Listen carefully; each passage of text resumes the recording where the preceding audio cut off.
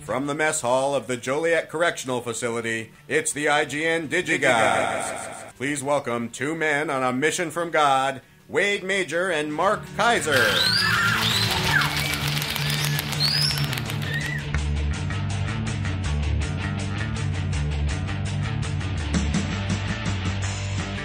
You're like Dean Martin, you know that? I am? You just show up at the exact moment when the show begins, and you're just going to wing it. Don't you get the sense that like Sinatra was the genius, but like Dean Martin, he could have been more, could have been better. Sure, but he was having too good of a time. You know that was the thing with his shows. You realize that everybody else worked their butts off for 5 days. With no Dean, just doing up cue cards and working up sketches and bits and writing things and, just the set. And then suddenly at like 4 p.m. on the day of taping, Dean comes wandering and just says, all right, let's go, whatever we're doing. And that's why he's screwing up cue cards and, breaking the fourth wall to read the cue cards with glasses on and doing all that wacky stuff that made the show so popular. He's awesome.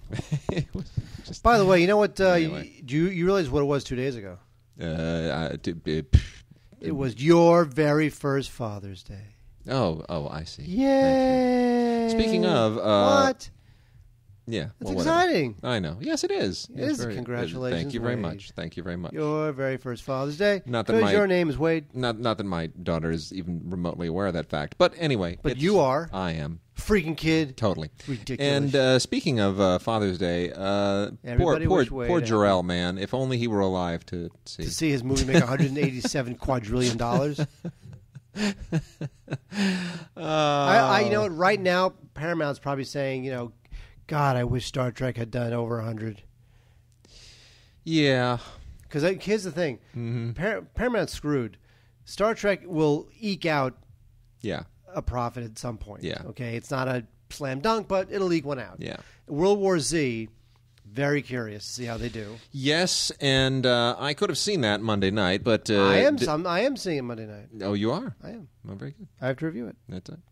Also, you'll have to let me know how it is. Anyway, zombies, gonna be great. Speaking of zombies, right? As long as we're on a Superman and DC thing, wanted to read an email that we got from Nicholas Gordon. Let's see. I decided to take a break from studying to pose a question to you. As a business student and a comic book fan, I've wondered why Marvel has gotten so far ahead of DC in the whole comic books as movies trend. I love both comic companies and have always fancied DC over Marvel, as I have myself, so I agree with him. But when it comes to the movies, Marvel has beaten up DC and taken their lunch money. Now, if I can put on my business hat, I can say that's definitely not due to content. As states above, I feel DC has the stronger lineup of heroes. We've all seen pretty much all of Marvel's lineup, with a few exceptions of like Punisher and Daredevil. They've all been, $100 million hits. I mean, you could throw Elektra in there as one of the stinkers. And all we've seen from DC is the Dark Knight trilogy, and of course now Superman. And then Catwoman, Green Lantern, Jonah Hex were critical and commercial flops. Why is it that DC has been so slow to adapt comics to movies? And how have Daredevil and Thor made it to movies before Wonder Woman and The Flash? This business model is even more inexcusable when you realize that Warner Brothers, one of the biggest movie studios who owns DC and can make whatever they want to. And of course he goes on to ask about, the Justice League movie, and, It was, what it was to me? It was Iron Man. Not even Spider-Man. Iron Man showed that you could take a B-level Marvel or comic book property and make it into just a really cool movie. Here's the thing. Marvel movies fumbled around for a long time. They really did, before they kind of got their act together. Everybody forgets how many times they tried Captain America. And they tried the Spider-Man TV series. I mean, Marvel flopped around for a long time. And DC really started all of this with Superman in 1978. Well, because Marvel only really had Spider-Man. I mean, like Superman and Batman, they felt like they were icons. They felt big budget worthy. It's about finding your voice and then godfathering that voice into the entire lineup. And I think they finally found that voice basically with X-Men and Spider-Man. That's where I think that Stan Lee and Marvel studios kind of finally came in and imposed their voice and their vision and their personality and their sensibility, and then everybody else understood, okay, this is the world we inhabit. I don't think they even now with Man of Steel, I don't think they've found that for the DC films. I think the Christopher Nolan voice that they figure, oh my gosh, you got a great job with Dark Knight, let's impose that on Man of Steel. I don't think that's a DC sensibility. I think that's a Christopher Nolan sensibility. Well, that's the thing. I mean, people forget that Marvel films are made by Marvel. Yes. Marvel makes Marvel films. But Warner Brothers makes DC films. That's the thing. There is no DC sensibility. There's no Stan Lee over there to sort of say this is who we are. And I think that's where it's still a little bit of ground because, we've had also like 3 Superman TV series in the past 10 years or whatever it's been. And they're all totally different. There's still no sort of overriding sensibility. You had this short-lived Wonder Woman series, which tanked. They haven't been able to get the Wonder Woman series off the ground, or the Wonder Woman movie off the ground. That's been a problem. So it's all about finding that voice, and I don't think that there's any one person over at this is not about a democracy. This is about vision. You got to find that person, and I don't think Nolan is that person. I don't think that there's going to be a Justice League movie. I really don't.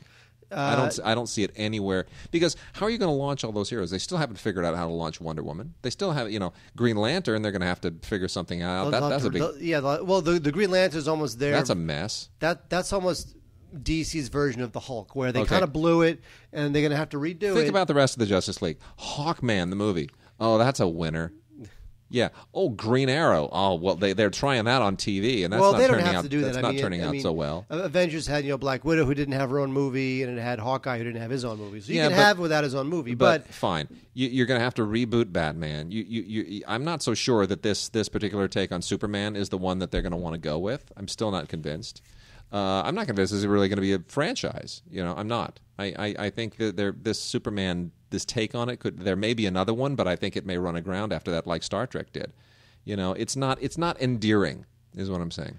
Well, that's Warner Brothers. They want their superhero films to be dark and badass. That's their thing now. Whereas the Marvel ones are, but what's weird? They're light on their feet. But what's weird about that is that the Marvel heroes in the comic books, they're the ones who are all angst-ridden. They're the ones who have all the problems. That's why Marvel was Marvel. Because the thing is that in DC's world, Marvel is succeeding, and maybe this is the answer to Nicholas's question. The reason is because now that they've gone to the movie, they've switched personalities. The Marvel movies have a DC personality in the movies.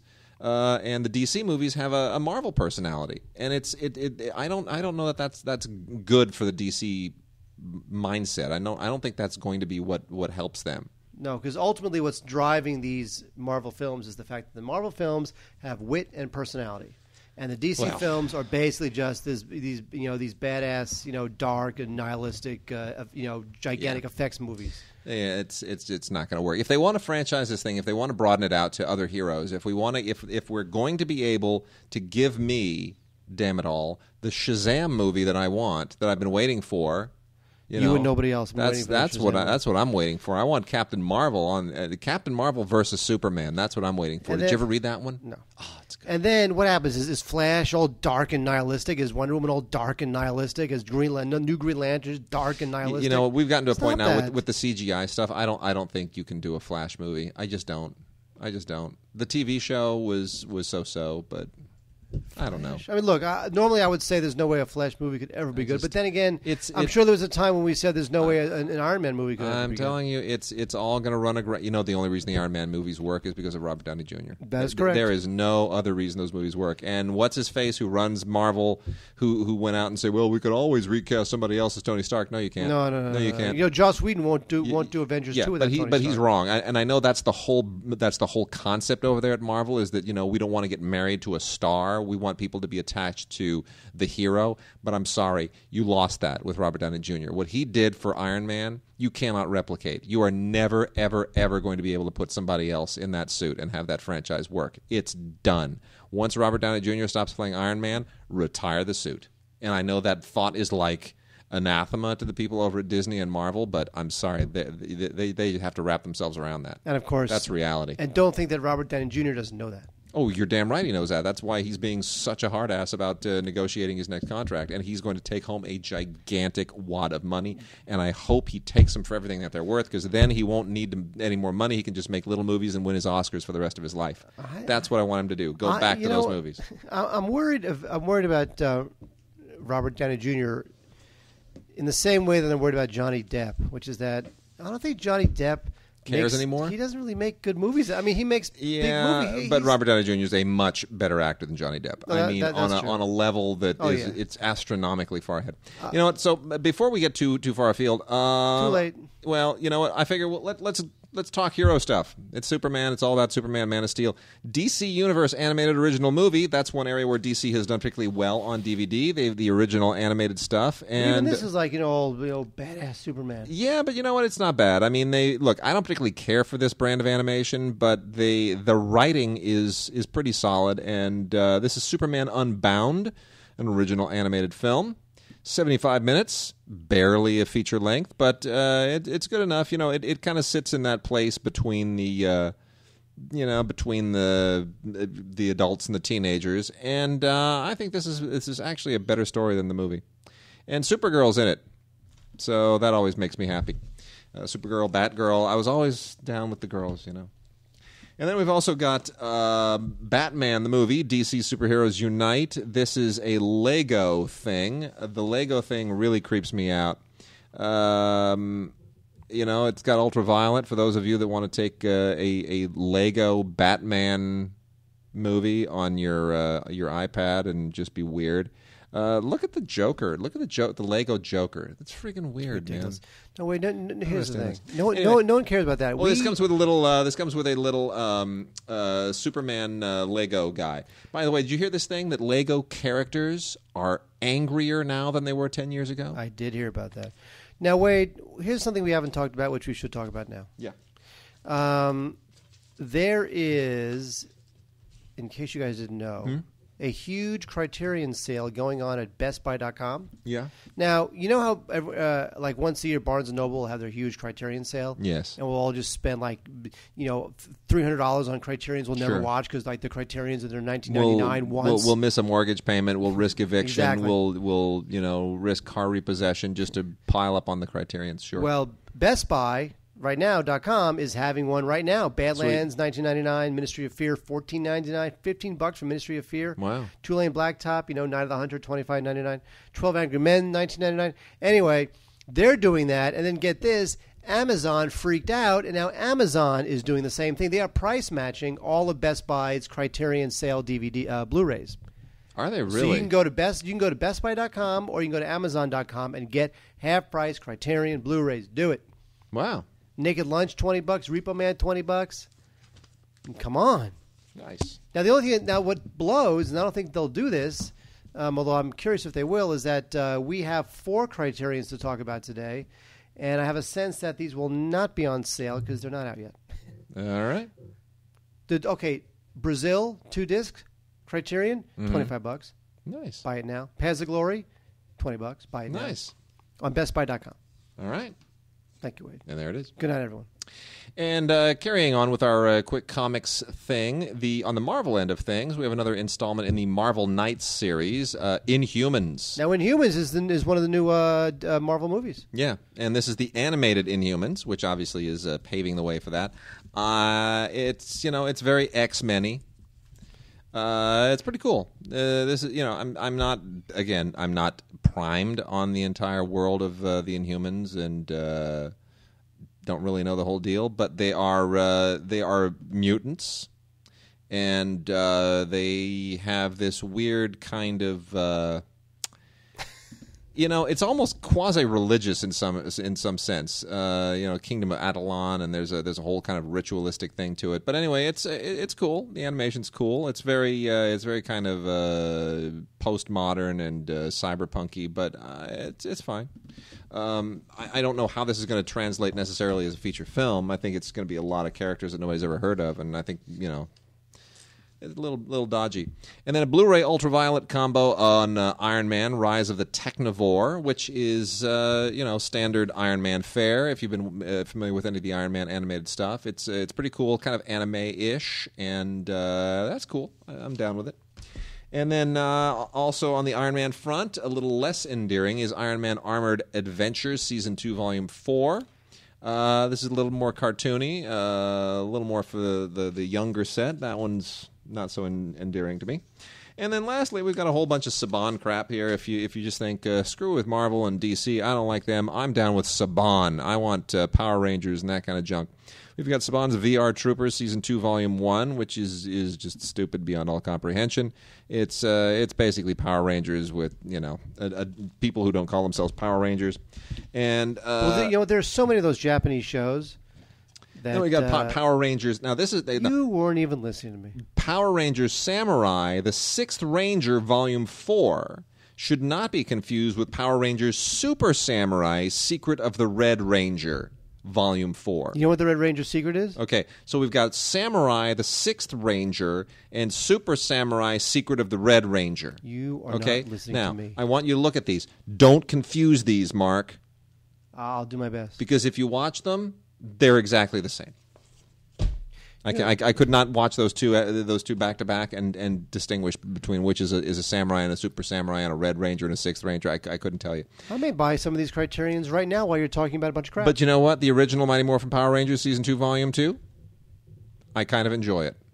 Because it's the only one that sort of owns its cheesiness. And the uniforms aren't all just appendage to hell and just ridiculously art directed out. Everything looks just as cheesy as it was originally. There's a nice nostalgia to that. So that's from Shout Factory. I'd say the only one of these that I have any kind of real attachment to is Mighty Morphin Power Rangers, the original, Season 2, Volume 2.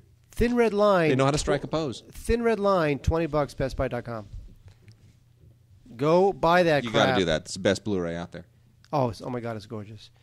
And the thing is, when Amazon had theirs a couple weeks ago, I bought a bunch of stuff. I bought M, which I never had. I did not have M on Blu-ray. Bought that. That's a great word. So what are we talking about? Well, speaking of Criterions, you're the big man here. You can unleash your fondness for Harold Lloyd, and I will unleash my fondness for Ingmar Bergman immediately after that. Now wait, here's the thing. People love this big silent stars like Buster Keaton and Charlie Chaplin, whatever. Yep. You know who I love? Who you love? Harold Lloyd. I know you do. I do. I think he's awesome. Yep. Safety Last is kind of his most famous film. It's the one with the iconic shot of him hanging off the clock. Yeah. And finally, we have on Blu-ray from Criterion, Safety Last. Now, a couple years ago, there was an amazing DVD set of all of Buster Keaton's great films. And in fact, I should probably stand up, go get that Blu-ray set, and a DVD set, and tell you who distributed it, shouldn't I? You probably should. I should, right? Yeah, okay, maybe. Talk about that. Okay. I'm going to come back and talk more about Harold Lloyd because I love him. This is all part of your Dean Martin preparedness. I'm so thrilled. I am, of course, am prepared. Wild Strawberries, Ingmar Bergman's amazing masterpiece from 1957, is now on Blu-ray from the Criterion Collection, and none too soon. If you are not familiar with Wild Strawberries, you need to do yourself a favor. It is one of Bergman's most heartfelt, touching, beautiful, magnificently rendered films. It's an art film, but it's also one of his most accessible in terms of just good, solid, melodramatic drama. I know people who hate foreign language films who love Wild Strawberries. As it happens, Stanley Kubrick was also a huge fan of Wild Strawberries. It was rumored to be his favorite film of all time. Of course, I'm sure Kubrick had many favorite films. This is from a 2K digital transfer, and it is absolutely fantastic. The audio soundtrack, which is mono, is wonderful as well. It's a beautifully recorded film, and just some of the most amazing black and white photography you will ever see in a movie. The story, basically, this old professor who's on a journey to accept an honorary degree. He kind of has these visions and relives his past, and everything kind of comes back. And it's just a wonderful kind of existential journey through one man's memories and regrets and dreams. It's just beautiful. It's absolutely beautiful, and a one-of-a-kind movie that it doesn't exist anywhere else. People have tried to duplicate it. They never could. There's a great 90-minute documentary on here called Ingmar Bergman on Life and Work, which I've seen several times. It never gets old. It just puts you right inside his head and his process. It's beautiful. And there's also an introduction from Ingmar Bergman and a commentary with Peter Cowie, which has been around for a while. Cowie's, of course, always a great guy for commentaries and so full of information, so it's just fantastic. But the transfer is just so shimmering. And while I'm waiting for you to kind of get your act together over there, I'm also going to throw another shout-out for another Criterion Blu-ray this week. We got one other one after you're done with Safety Last. This is 1967's Markéta Lazarova, which is a Czech film. And I was utterly and totally unfamiliar with this, as I was with the director, whose name is František Vlachil. This is from 1967, which would essentially make it part of the Czech New Wave. And it's an adaptation of a novel that tells about this medieval feud. And it's a little bit, in some respects, kind of Tarkovsky-like. And, the way that it gets into kind of these dense religious concepts from medievalism that you only get in Eastern Europe, in, like the Czech New Wave and in Russia. And a lot of the Eastern European countries really have these religious issues that they kind of were able to vent in some of their films from the 1960s. But I think this is really a cool movie, and I'm thrilled that Criterion went and dug it up and said, we don't care if no one's ever heard of it. We're going to go and put this out because it's a gorgeous film. It's poetic. It's existential. And who cares if it's almost 3 hours long and in Czech and no one's ever heard of it? It's great. You also get some wonderful extras here. This is from a 4K transfer, by the way. Really amazing. And also, again, fantastic, beautiful black and white photography and unbelievable widescreen framing, too. It's just beautiful. It's got interviews with a lot of the principals involved. It has an interview with film historian Peter Hames and journalist Antonin Lehm, and then a short documentary called In the Web of Time from 1989, where the director, František Vlachil, talks about his process. Talks about his prostate. His process. Talks about his prostate. His process. Anyway, it really just a fascinating film. I mean, it's very Tarkovsky-like. I got to tell you, it really is, and that goes a long way with me. Wade. All right, go Harold Lloyd, man. Wade, one of my most beloved DVDs in my collection is the Harold Lloyd Comedy Collection from the good folks at New Line Home Entertainment, whoever they are. Just kidding. On this Harold Lloyd Comedy Collection is Safety Last. However, what you really want to do is, and I hate to double dip like this, but I just had to, is that Criterion has just come out with just Safety Last on Blu-ray. Now, Harold Lloyd, he was, of course, right up there with Buster Keaton and Charlie Chaplin. I think that the reason why Harold Lloyd maybe was not as popular a name, at least today, is because Harold Lloyd kept the copyright on a lot of his films. And that's true. He wouldn't really allow them to be shown unless they pointed up the bucks.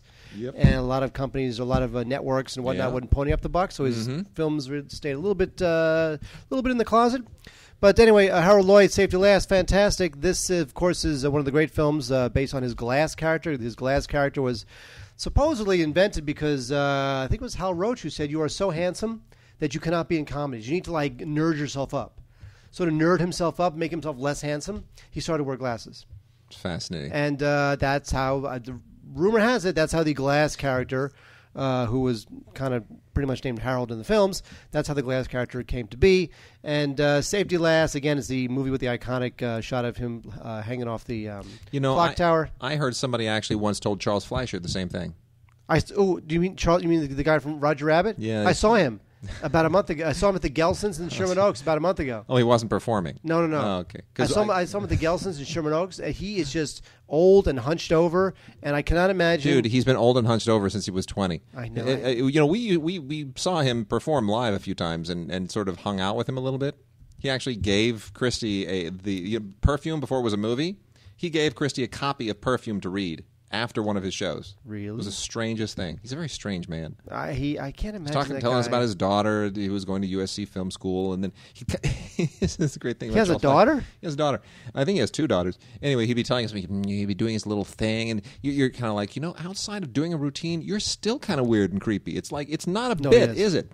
And it's pure id what he does. He goes up there and he just kind of makes things up and he kind of wings it. And then he'll be talking to you, and then he'll just go, that's interesting. And he'll pull out like a little piece of paper and he'll just kind of write down his new idea for a joke on a little scrap of paper, and then he'll tuck it back in his pocket. It's very.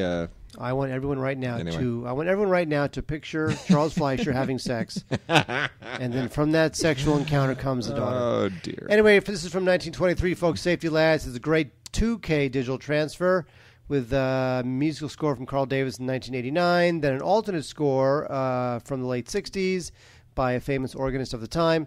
And it's great stuff. Audio commentary with our friend Leonard Maltin. And I just love this movie. And you got to go buy it. Safety Last on Blu-ray because we love Harold Lloyd. Fantastische. Das ist fantastische. Herr Kaiser. Okay. And then lastly, from the Criterion front this week, gosh, they come up with such good stuff. Things to Come, the 1936 landmark film, which was based obviously on the work by H.G. Wells, but this is famous because it was produced by Alexander Korda. You know, the Kordas were a big deal back in the day. But the big deal was I don't like, can I say something? Yeah. I find that when people say back in the day, yeah, it's like this weird little generic catch-all. It's like anything beyond 10 minutes ago can be back in the day. You know, back in the day, my father used to dance disco. Okay, that's the 70s. You know, back in the day when I used to work on the Roseanne talk show, that was 10 years ago. It just spans anything. You know, I was going to tell you. Did you know that back in the day they used to actually do cave painting? Zach, see, that's what I'm talking about. Well, anyway, in this case, back in the day is 1936, and this is famous because it was directed by William Cameron Menzies, who's not really known as a director. He's known as a designer. And that's really what you see this film for. You go to see this film because it is just a masterpiece of design. It's right up there with Metropolis, the Fritz Lang masterpiece, from films from the 20s and 30s that just had these visionary looks at the future. And this is really an utterly fascinating film. It is. It's sometimes the content of it, which is kind of Orwellian, is a little bit overshadowed by the fact that it's just so beautiful to look at and it's so incredibly brilliantly realized. But it's great. It's really terrific. First rate, fantastic transfer, and a wonderful audio commentary on here from film historian David Kalat. Now, David Kalat used to run his own DVD and video distribution company called All Day Entertainment, which I used to deal with him all the time when that was still in operation. And the guy is brilliant. He's filled with unbelievable amounts of information, and he just knows his material so well, and he does a great commentary here. And I say that as someone who's done a couple of commentaries recently, and I forget how hard they can be. So he really nails it, knocks it out of the park. And some other great stuff on here, including a visual essay from Bruce Eder, who does a lot of stuff for on the musical score. Bruce Eder's done a lot of stuff for Criterion in the past as well. And then there's this really cool audio recording from 1936 as well of a reading from H.G. Wells writing about the wandering sickness, which is the plague in the movie. So it's pretty cool, really cool. A lot of great stuff. Anyway, definitely get this. I would say you got to have this on your shelf because it's one of those movies where if somebody comes over to your house and just says, "What's that?" Oh, well, you have to watch this. And you pull it out and you blow their mind. Right? Blah. The Three Colors trilogy. What about it? Oh, it's on sale. Blue, white, red, $46.99. Another treasured possession of mine. It's just. Honestly, the first 10 minutes of Blue is the greatest single section of cinema ever created. Really? Yeah, the best thing that anyone has ever made ever in the history of cinema, bar none. And I'm not exaggerating. I'm seriously. I mean, Chaplin and Bergman and forget it. The best piece of cinema ever created. The first 8 to 10 minutes of Blue, amazing. Makes you wonder where is the Decalogue on Blu? Is the Decalogue on Blu-ray? No. Don't get started. It's a long story. It is. It's a long story. Really? It's a long story. I'll tell it sometime, but not today. Wait, here's a short story. What? Going from the sublime to the ridiculous. Yeah. Escape from Planet Earth is an Oh, animated film gosh. from 2013. And this one has an exciting voice cast that includes Brendan Fraser and Ricky Gervais and Jessica Alba. Wow. And Sofia Vergara. Speaking of, did you get invited to Despicable Me Too? No. Neither Did you? I? No. I didn't. It screened several days ago. I know, and their Like what? trades reviewed it. Yes. I mean, come on. Seriously, Universal, what's up? I don't know. I went into my email and I was like, did I get invited to that? And what I pull up was my invitation to from 2 years ago to the previous one, 3 years ago. I have to be more diligent about Yeah. invites because. Oh, they're trying to thin us out. They are.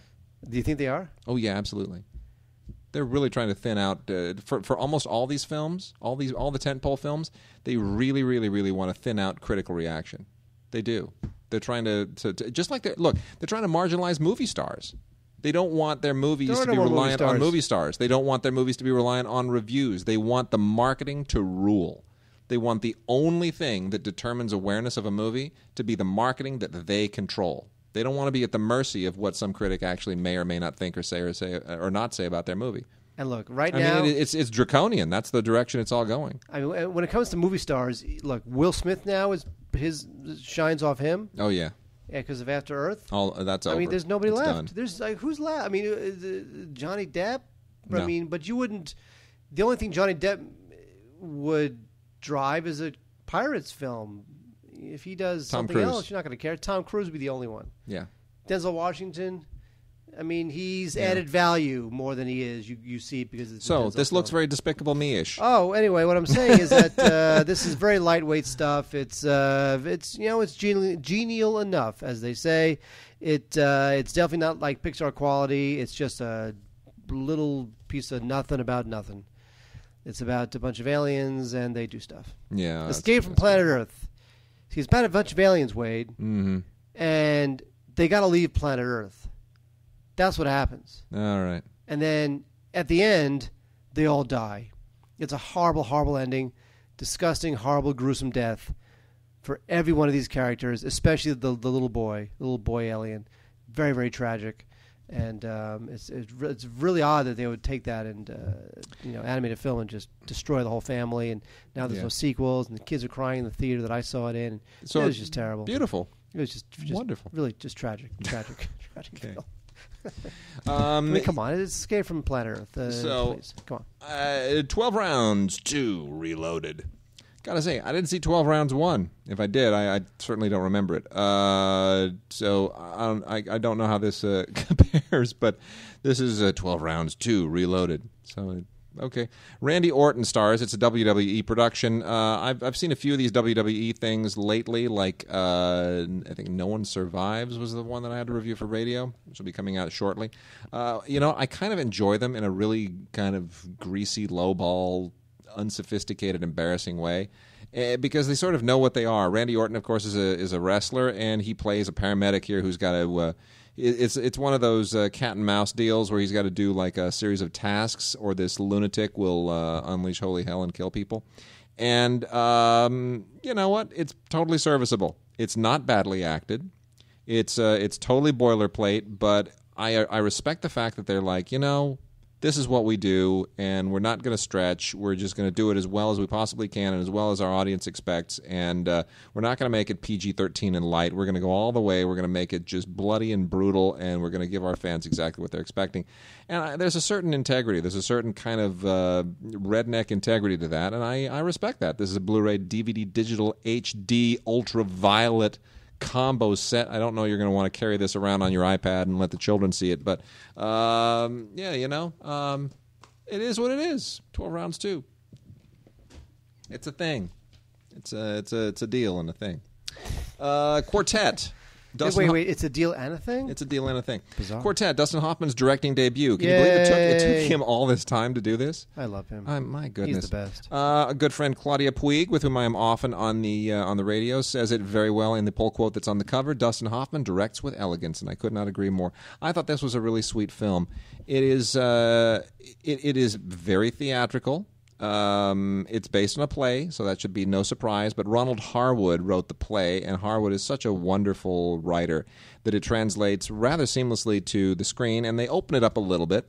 It's basically about a rest home for retired musicians, and a lot of the old histories that come surfacing to the top when an old diva played by Maggie Smith finally makes the decision to give up her independence and go into this rest home. And of course, they all have a history together. They've all worked together, and there are romantic entanglements and things from the past. And it's just really beautifully done. Billy Connolly is great comic relief. Michael Gambon is terrific.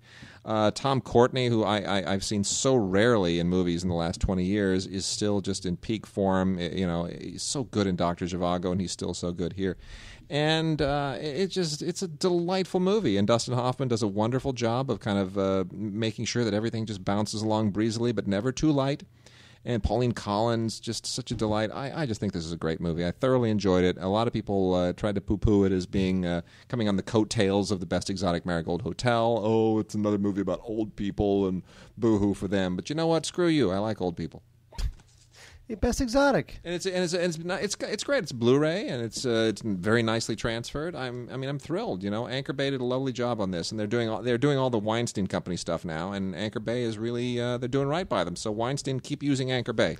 We should make a list of major studios, whose Blu-rays and DVDs are being produced and distributed, by third-party companies. Yes, especially Paramount.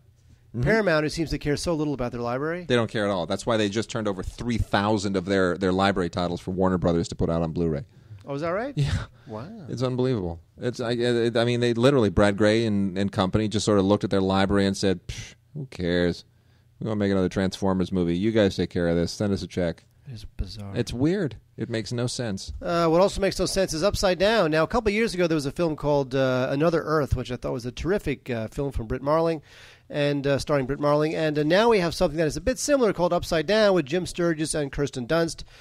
Here we have a strange little universe where there's actually twin Earths, twin worlds, and their gravities pull in opposite directions, and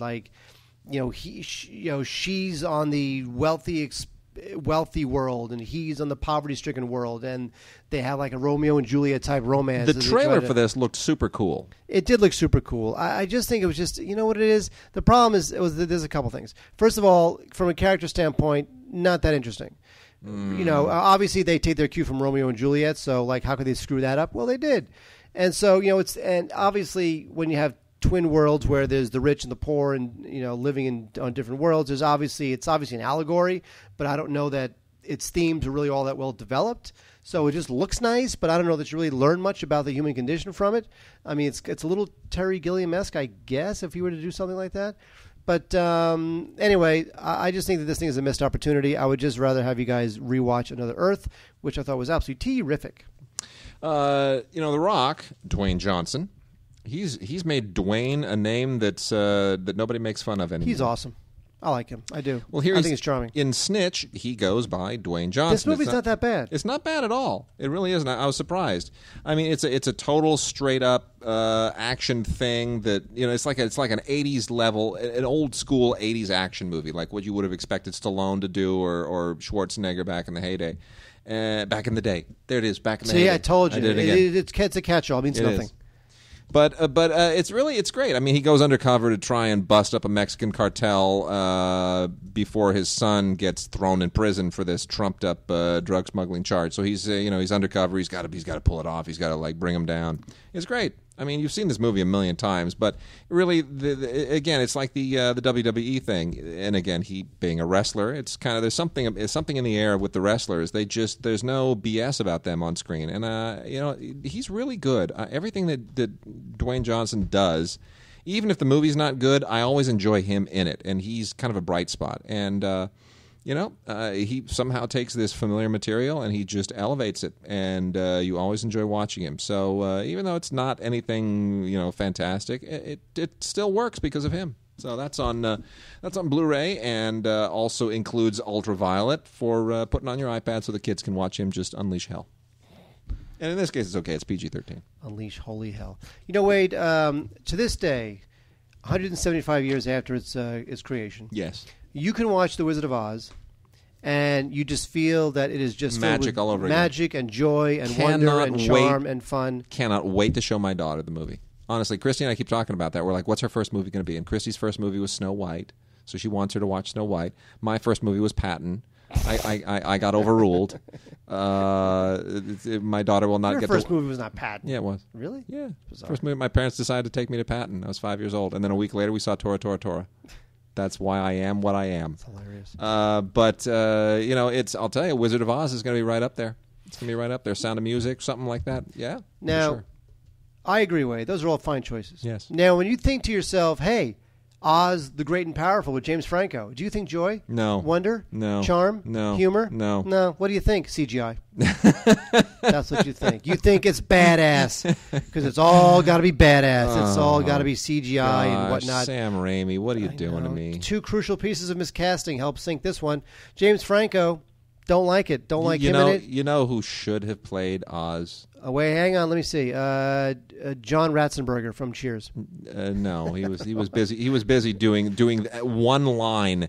You know how he has to be in every Pixar movie now? Right. Now it's like, oh crap, we forgot to include Ratzenberger. Okay, just throw on a character at the end that has one line and let him do it.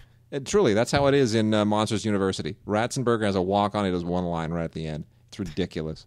Anyway, no, it should have been Philip Seymour Hoffman, but I guess he was in rehab getting over heroin addiction again or something. Well, Franco, totally unconvincing. And also, I did not like Mila Kunis, and there's no one more delicious on this planet than Mila Kunis. I just think she's got she's Nothing. just not, Yeah. She's not just like a heavyweight presence to me. She's just like this waif of a pretty girl who did a sitcom. It's just not that interesting. I hear you. So Oz Great and Powerful to me was just, look, there's a couple good scenes. There's that funny flying monkey guy who accompanies Franco on his journey along the Yellow Brick Road. And it was nice to see some of that iconography be resurrected, the Yellow Brick Road and the Emerald City. I did like some of that stuff. It was kind of nice. But ultimately, the problem with Oz Great and Powerful is that Hollywood can't make movies like Wizard of Oz anymore. They can't make it. They don't know how. Yeah. They don't know how to do lightness and charm. They just don't. When I see a movie like, and I bring this up all the time, but like when I saw Close Encounters, Close Encounters to me was like, it was just awe. It was awe. I mean, it was wonder. It just you had emotions that you barely feel in life. You felt watching Close Encounters. Nothing like it. No, but Hollywood can't do that anymore. I'm gonna correct you because I know Oz the Great and Powerful. I know you have a problem with that. Yes. But this other movie that I have, now you have both versions in your hands there. Yeah, right? which we didn't get to the versions that I have. So mention that because I've got both versions of this one here. And when we talk about awe and wonder, this is awesome and wonderful. Okay, I can feel the irony dripping.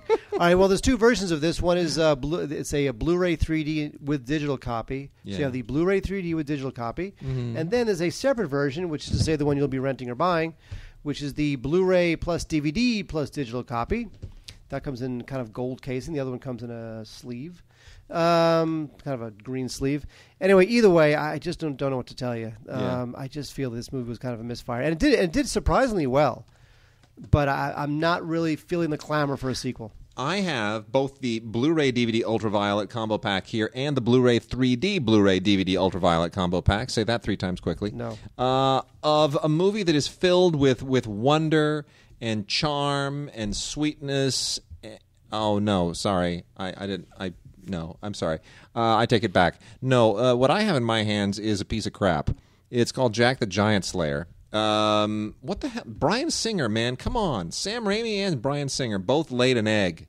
What is wrong with this? This is like a dreadful year. Well, the thing with Bryan Singer is that now he does he does this. It's an obvious for-hire job. Dude, stop. And now he's gone back to X-Men. Ugh.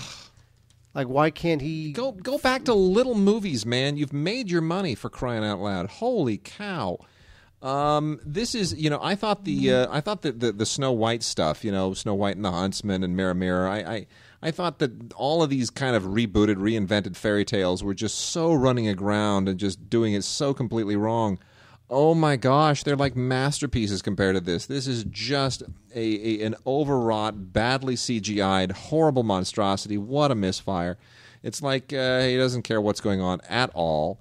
I don't know, man. I just don't know. The only thing that gives me a clue is the fact that this is co-produced among the many bazillion producers on here is Neil Moritz, who just everything he touches is crap to me.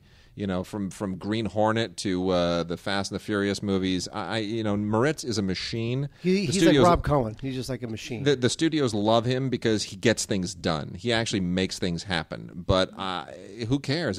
What he makes happen is crap.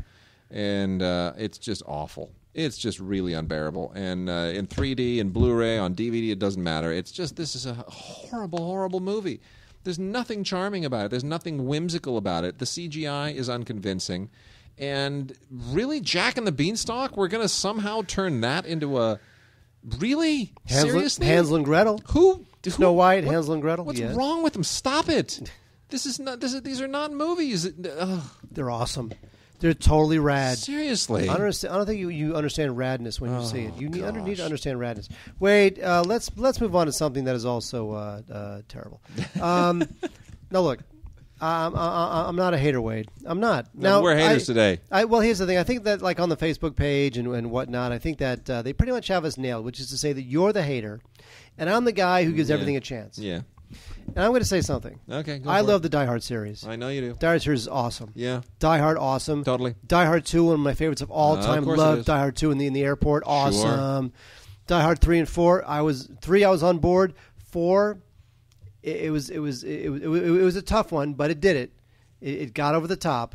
So all 4 Die Hard films were good. Then came A Good Day to Die Hard. Mm-hmm. The worst movie ever made. This thing is so horrible. I mean, are you kidding me? Yeah. You know what the problem with these Die Hard films are, or at least this Die Hard film, is that here's how they've made the last couple of Die Hard films. You realize that what they do is they don't make a Die Hard. They don't commission somebody to write a Die Hard script. They take a script that was just like a generic action script, and they say, hey, why don't we take this script that's not going anywhere and just turn it into a Die Hard movie? Do you know when that started? Star Wars? I can tell you exactly when that started because someone that we know, someone that I know, actually people that I know, were involved in that. Matt Reeves, who is now directing the next Planet of the Apes movie. Here's another one of my flirtations with fame. Matt and his writing partner out of USC, Rich Hatem, who's a showrunner for I forget which television series right now. Matt and Rich co-wrote a script coming right out of school, which became Under Siege 2. Now, that was not their intention to write an Under Siege movie. They wrote a movie that was basically Die Hard on a train. That was their whole point. Let's write Die Hard on a train. So they moved to Die Hard on a train. And then the Under Siege people, it came across their desk, and they'd been trying to, twiddling their thumbs, trying to figure out how to do a sequel to Under Siege. And they're like, oh, let's just take this and convert it. And next thing they know, they're supposed to, write a whole thing about a satellite. And all this other stuff was introduced. Let's do this. And so their Die Hard on a Train became kind of an overbloated thing that was not really what they set out to do. And then everyone else started doing that. And that's the reason that the script that became Die Hard 3 was originally a Lethal Weapon script. Did you know that? I did not. Yes, it was. That was originally supposed to be a Lethal Weapon sequel, and it was one of the rejected scripts. And then somebody just said, "Well, let's just have somebody take a couple passes on it, and we'll make it into a Die Hard movie." That is just a recipe for crap. There you go. That's how it all started. And by the way, Matt and Rich Hatem, apart from their, and hopefully this will show up, Matt will put this out on DVD one day, Matt also had a student film that he directed that starred Rich Hatem, who he co-wrote Under Siege 2 with.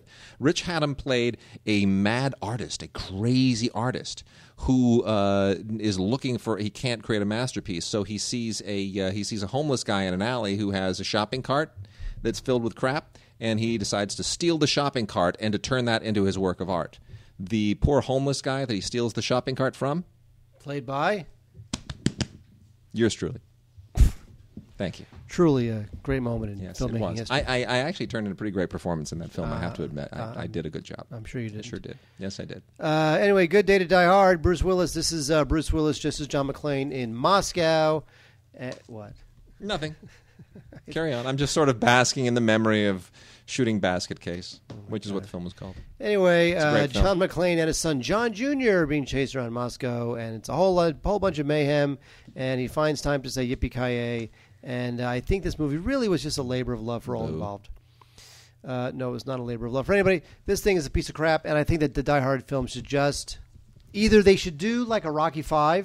No, here's what they should do with Die Hard.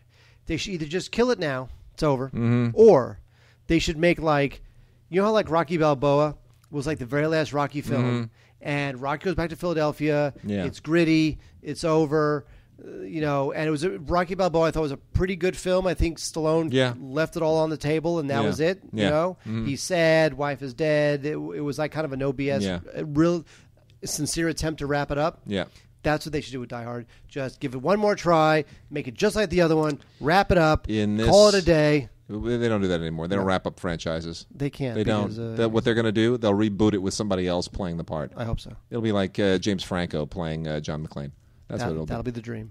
You know what, Mark? You were one of the people that actually helped fan the flames of this French writer-director idiot named Quentin Dupieux with his stupid film Rubber. You're one You know what? I gave that a negative review.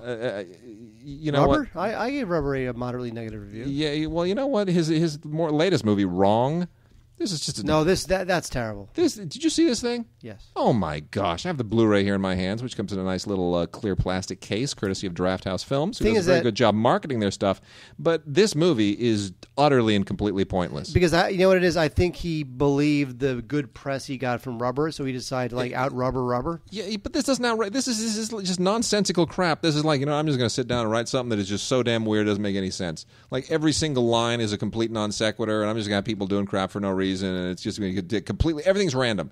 Everything and everyone in this movie is totally random, and when somebody dies, I'm just going to have them come back to death and not come back to life and not explain it, and just have them say weird things for no reason, and it's going to be all about a guy trying to find his dog, and then whatever. Basically, awesome. Dolph Springer from Reno 9/11 plays a guy whose dog has been kidnapped by like this crazy guy, lunatic, played by William Fichtner, who's kind of this like Zen master who intentionally kidnapped the dog so that he could have like an experience reconnecting, and he communicates psychically with dogs. And then a whole bunch of weird crap happens, and you get really unbelievably angry by the end, and it makes no sense, and you're like, I'm going to murder somebody because I just absolutely wasted 94 minutes that I could have been using doing laundry. That's what you're going to say. This is terrible. I just realized that it's infuriating. It's just infuriating. I had to see this for radio. I wanted to shoot myself in the head. I'm actually looking at my review of Rubber, and I think I gave it a mildly positive review. Yes, you did. That's my recollection of it. Damn it. Pleasure is derived strictly from bearing witness to such devilish and well-executed nonsense. Yeah, there you go. Well, there's no pleasure in this one. If this isn't a cult item, the word has lost all its meaning. We got a couple of great ones from Warner Brothers on the library front. Classic library front, a couple of great releases, and I'm so glad that Warner Brothers values, even though I bitch about them a lot, Warner Brothers does at least value. Damn right. They value their library better than anyone else, other than Disney. I want it. Give it to me. You're not getting it. No. Thunderdome, bro. Mad Max trilogy in a beautiful metal case. It's cool. I'm buying this right now. It's on Blu-ray. I'm literally going right now. The whole trilogy finally. Everyone's been waiting for this. The whole trilogy finally on Blu-ray. Now, Mad Max and Road Warrior have been out before. Thunderdome has not been on Blu-ray ever before. It's finally out in this complete trilogy, and you got to double dip, triple dip, whatever you got to do. Get rid of the other ones, the standalones. You want this for sure. I love these films. I've often said, if anyone's never heard me say it on the show, I'm going to say it right now. If there is one character in all of filmdom, in all the history of the movies, that I identify with, that I wish I could be, that I've fantasized about being, it is Max. Buying it now. It's just, these movies rule. They are absolutely awesome.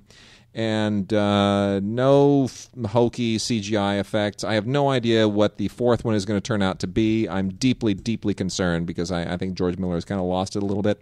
The whole 3D thing and whatnot. But you know what? These films just are great. And even Thunderdome, which is deeply flawed and got just mercilessly trashed at the time by people who were expecting it to be something else, is a really cool movie. There's a lot of great stuff in Thunderdome, including just some of the two great songs by Tina Turner. You know what I found out about that film? You know what I didn't know about Thunderdome? You remember in Thunderdome they had Master and Blaster?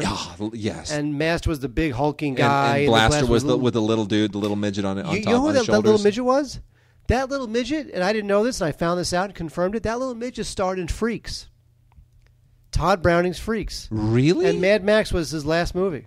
Was it really? That's right. In fact, I'm going to get the guy's name right now. I had no idea. Okay, you talk about things and I'll... Oh, my gosh. Anyway, I love these movies, and Road Warrior is still practically the greatest action film ever made. It really is. It's just when you watch it again, you can't help but be totally in awe. And I'm sick and tired of people losing touch with movies that are totally quotable. There's certain things that when you say something to somebody, they should recognize the movie that you're quoting. They should sort of frankly, my dear, I don't give a damn. Okay, Gone with the Wind. You should know that. Star Wars. You're a little short to be a stormtrooper. Star Wars. There you go. Right? But No, I can't say Star Wars is a joke. no, you can't. I did that on purpose. But when I say to somebody, "You want to get out of here?" You talk to me. They should know that that's the Road Warrior. They just should know that. You want to get out of here? You talk to me. Oh, you know what? Another famous quote from that movie is? Zoom, because they go fast. Angelo Rossito was one of the many disabled actors to feature in Todd Browning's infamous movie Freaks from 1932. Angelo continued to appear on television and in movies well into the 80s. One of Angelo's final appearances came in 1985 as Master alongside Mel Gibson in Mad Max Beyond Thunderdome. Cool. So Angelo Rossito was in Todd Browning's Freaks in 1932 and made one of his final appearances, or his final appearance, in 1985's Mad Max Beyond Thunderdome. What do you think of that? You didn't know that, did you? I did not know that. Also want to say there's a great commentary on The Road Warrior, if you've never heard it before, from George Miller and Dean Semler, which is great, and an introduction from Leonard Maltin, of all people. Leonard Maltin, who normally does introductions for Disney films, so it's always fun to see him do something that's a little bit edgier. So thank you, Leonard, for a wonderful intro here. By the way, Wade, I kid you not, I'm not making this up. Yeah. I just bought Mad Max Trilogy on Blu-ray because you wouldn't give me the one that we have. Well, just give me the package so I can look at it. Okay. You just want to touch it. I really want do. to have a little sexual experience. There Kinda. you go. And then also, first rate from Warner, as long as we're just raving about Warner Brothers, the 40th anniversary Blu-ray release of Enter the Dragon. Again, something that we have a bit of a connection to because our good friend Zach's dad, produced this movie. Zach's dad, Fred Weintraub, legendary producer, he brought Bruce Lee to America. He also brought Jackie Chan to America in the Big Brawl. So, you know what I don't like about this Mad Max Blu-ray packaging? It doesn't say Mad Max anywhere on the spine. No. So when you put it into your library and slip it into your little you know why? library, you know what you do? You don't slide it in with other movies. You let it fade. You throw it at the other ones because it's like Mad Max. You stand it up face first. You let it have an honored place so that it sits like this. Sits like this on the shelf. I'm not doing that. Facing out. That kind of sucks. That's what you do. How are you going to know it's Mad Max if it doesn't say Mad Max on the spine? Because it's the only one that doesn't have anything on the spine. Let the absence be the silence that speaks volumes. Wait, let the absence be the silence that speaks volumes. Yeah. Write that down, everyone. What is it? Let the absence be the silence that speaks volumes. God. Thank you, Wade Major. By the way, you know what my quote of the day is? Let the absence be the... It's a Joe Theismann quote. Don't let yourself get into problems with your prostate. I saw that on a commercial yesterday. Joe Theismann talking about prostate medication is a great quote. Enter the Dragon with Bruce Lee. Look, not Bruce Lee's best film by any means, but it's the one that he's most... It's not even really a Hong Kong film. Robert Klaus is a terrible director, and there's some very cheesy stuff in this movie. By the way, Zach said that they had asked Fred to do an audio commentary for this, and he refused. Really? Yes. That's interesting. Well, Fred's in his 80s, and I think he just wasn't into it. There's a commentary by Paul Heller, which is... Well, that's Fred's partner. Yeah, which is enough. I mean, he's able to tell you all the stories. So. No, Paul's terrific. No, Paul's really good. I mean, Fred should have done it. Yeah. And he was asked to do it, but he turned it down. Oh, well. That's okay. Heller handles. It's a good commentary. It's a decent commentary. And this thing is, has production art and a patch and this lenticular. It's got a bunch of collectible 40th anniversary crap that you'll never really need. But the movie itself is really good. It's a great transfer. It looks really good. The grain is still there. All that cool funky Lalo Schifrin music, totally lossless. Really fun. So even though it's not a classic movie, as like in the Hong Kong sense, in the kung fu sense, like his Hong Kong stuff was, like the Big Boss. Big Boss is a great movie with great action. When this works, it works well, and it's certainly iconic enough and nostalgic enough that I had a great time watching it again. And the Blu-ray is really nice. They did a great job. So bravo, Warner Brothers. And it's got Kareem Abdul-Jabbar. Is it what? That's a game of death. Damn. It's got Jim Kelly, who's totally cool. It's got Kobe Bryant. Wait, it's not Kareem Abdul-Jabbar. It has Will Chamberlain in it. And stop. And then it's also wait, Bob Cousy's in this. Yeah, thank you. Bob Oh, jeez. Wait, is Larry Bird in this movie? You're scaring me. Michael Jordan's in it. He is? Yes, he is. What? Yeah. And then I will unleash you on those two in just a moment. But I touted this on the Facebook page.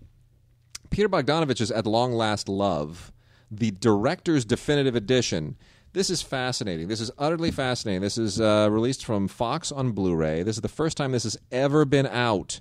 Made in 1975, a movie that Bogdanovich made at the time that has been totally panned.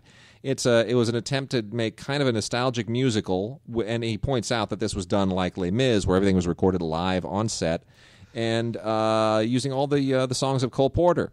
Stars Burt Reynolds and Sybil Shepherd, and it totally tanked at the time. Critics were merciless, and Bogdanovich has written a lot about this because he always wanted to go back and revisit the movie. And then recently he was watching Netflix, and the movie shows up on Netflix in a cut that he never authorized. And he thought, this is not my cut. This is not the movie that we made. But it's brilliant. It fixed everything. Who did this? What? I know. Like, when was the last time that happened? That a director is watching a movie in some bastardized cut and they're celebrating it. They're like, "Wow, somebody figured out all my problems and they fixed it." And it turns out some post-production guy over at Fox just kind of decided to sort of, go loose cannon and freestyle a cut of the movie because he loved it. And somehow, through some means that I can't comprehend, that cut wound up being the one on Netflix. And Bogdanovich called up Jim Giannopoulos at Fox and said, you guys like bastardized my cut, and I love it. And Giannopoulos was incredulous, and he said, "Really? Seriously? Are you? I've never heard of you. I've never heard of you. Who is this?"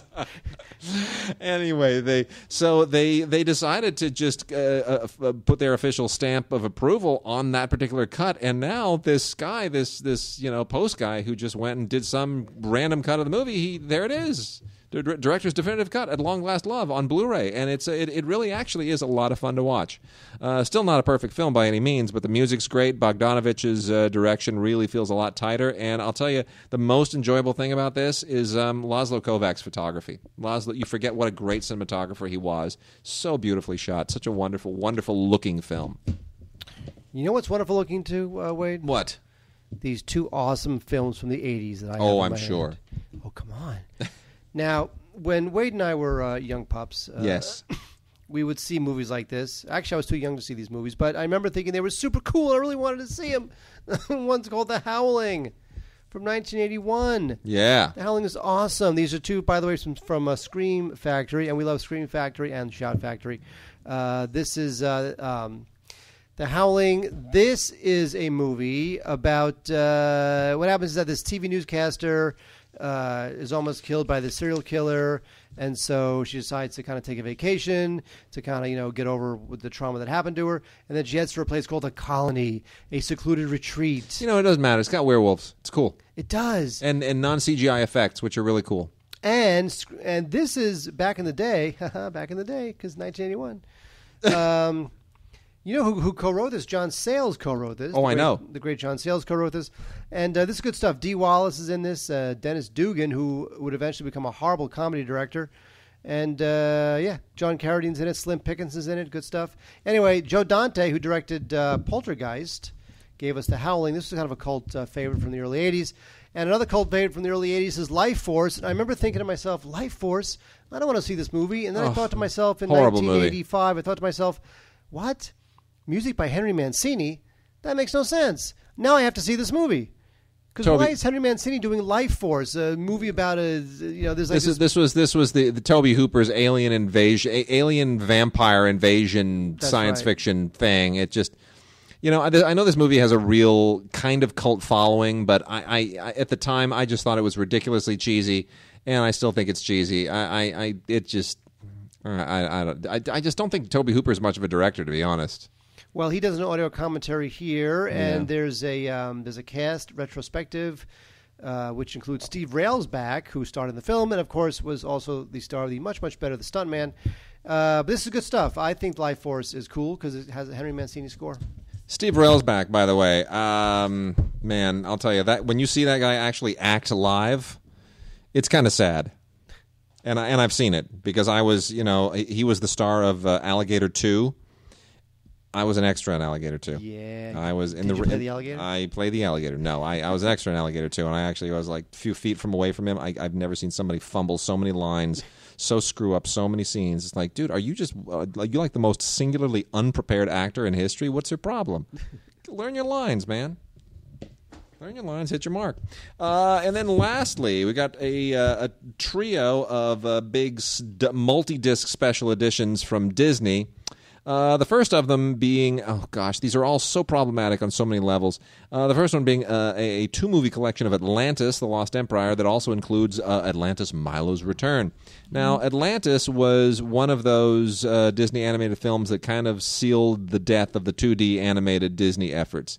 And it's kind of sad. It's not entirely horrible. I mean, the animation is great. It's just not a good script. Which has been a problem for a lot of animated films, CGI or computer-generated 3D or 2D. It doesn't matter. You got to still have a script. But this Milo's Return thing, I just don't know. I don't know why they even did that. It doesn't add any value. It doesn't. It takes a problematic movie and it just kind of becomes more problematic. Anyway, you've got both of those on this Blu-ray and DVD combo set, which is a 3-disc set. And then you also have a 3-disc set, Blu-ray and DVD combo, of Lilo and Stitch, the original wonderful Lilo and Stitch, and Lilo and Stitch 2, Stitch Has a Glitch. That's terrible. That's just dreadful. And I like Lilo and Stitch. I loved Lilo and Stitch. I think it is such a fun movie. I thought it was such a surprise. It's so charming. I'd get this only for Lilo and Stitch, but Lilo and Stitch 2, no, it's not good. It's pointless. It just makes no sense whatsoever. And then the last one, also a 3-disc set, Blu-ray and DVD, 2-movie collection, is The Emperor's New Groove and Kronk's New Groove. Now, this is even more problematic because The Emperor's New Groove, not a good movie, even remotely. And they had a whole TV series based on The Emperor's New Groove, which was also really bad. And then Kronk's New Groove, you're just piling on. This is just all utter stupidity. None of it is any good. I assume there are kids somewhere that like this stuff, but it's just dreadful. And the only thing that's good about The Emperor's New Groove, the only thing that's good about it, Tom Jones' song. That's it. You love Tom Jones. Tom's the best, but you know what? Otherwise, these multi-disc things that Disney's doing now, where you take a classic movie and then you pair it up with its direct-to-DVD very forced sequel or a spin-off. I know that was kind of a thing for a while. It was the way that they were sort of generating an additional revenue stream off of recognizable franchises, but I really think that's kind of run its ground. I think people are sick and tired of Peter Pan 4, yeah, blow me. I don't think that's... Was that the name of Peter Pan 4? Whatever. Peter Pan 4, blow me. That was my reaction to it. That I'm going to rent. There you Anyway. All right. With that, we are done. We will be back. We need a sign-off, Mark. For all these years we've been doing this, we don't have a sign-off. Fun and frolic. See you next week. How are things going? Until next Mark, week. feed me a cookie. Tell me about your dating life. We don't have a... What's our new sign-off? Until next week, the balcony is closed. It's been done. Yeah, but it's been done by the best.